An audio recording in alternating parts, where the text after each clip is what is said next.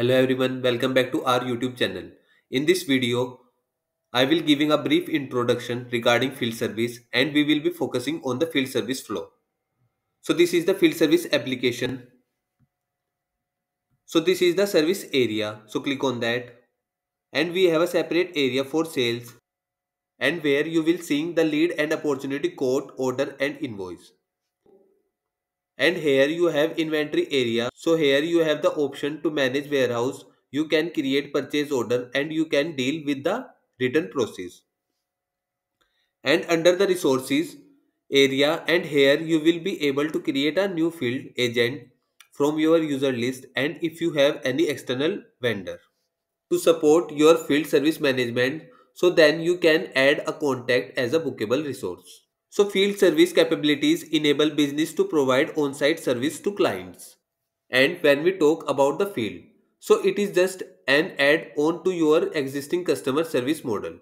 And in our existing customer service model, so what will happen? So the customer will call you, on customer will send you an email, and whenever they face any issue, so they will be calling you and or they will send you email. And based on that email activity or a phone call activity, so you will be creating a case record. Then you will be assigning the case record to a service person. So the service person will be analyzing the case and if he will call the customer again and somehow he will try to resolve the issue. But particular customer service module will not be very helpful. So when we need to go to the customer location directly, and if you want to visit customer business location and if you want to visit customer home location, so then using customer service model, and it will be very tedious to do all the things, and whenever visit is required on customer location, so at the time you will be converting your case record into the work order record and you will be assigning this work order to one individual and field service agent and he will be visiting the customer location directly. Now we will see the process and field service application. So you can completely manage your field service process and you can store your service location of your customer and you can manage customer assets and you can do the preventive maintenance, work order management, resource management, product inventory, scheduling and dispatch. And you will have the mobile option, so where your service person can use a mobile phone and they can reach the customer location and from the itself, so they can update all the details. So using this field service application, and you can build your customer also. So whenever you are doing some services for your customer and you need to build your customer, so using this application you can build your customer, and it is having both the sales as well as the service model feature. So this is the standard field service flow, and as you can see, work order plays a vital role in this field service flow. So work order either created manually, so directly create a work order and assign to any bookable resource, and that resource will be visit the customer location, so that it is one way.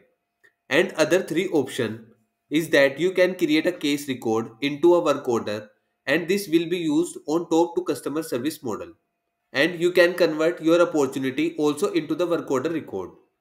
Like you are trying to sell something to your customer, so before the customer buys that particular product, so you need to show some demo at the customer location.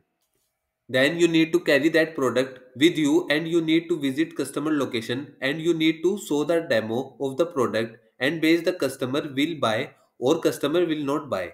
And if the customer buy, then you will be closing the opportunity as one, and if the customer did not buy, then you will be closing the opportunity as lost. Now agreements, we can automatically create a work order on a periodic basis. So once the work order is created, so we need to have something called an incident type, and this incident type like a framework, and this will contain the details of the product, services task and characteristic, and that are required to complete this work order.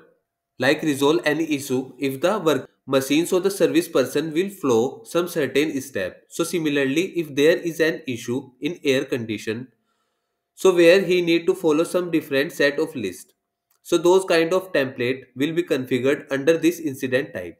So for any issue in working machine, he need to replace some product, so then that product will be different.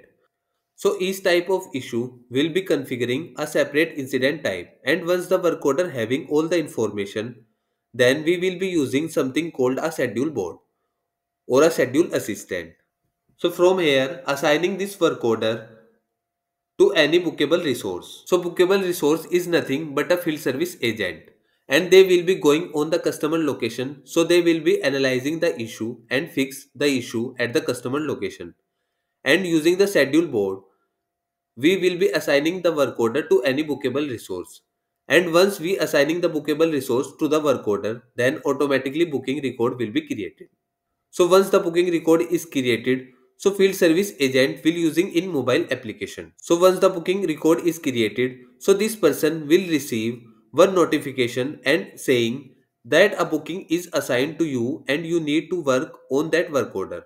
So this service person will open the mobile and he will open a particular booking record. So then he will be start traveling to the customer location and then he will be resolve issue at the customer location, and then it is called a service delivery. And then we need to review the work order and we need to bill our customer. So in this video we covered a field service introduction and focusing on the field service flow. Thanks for watching.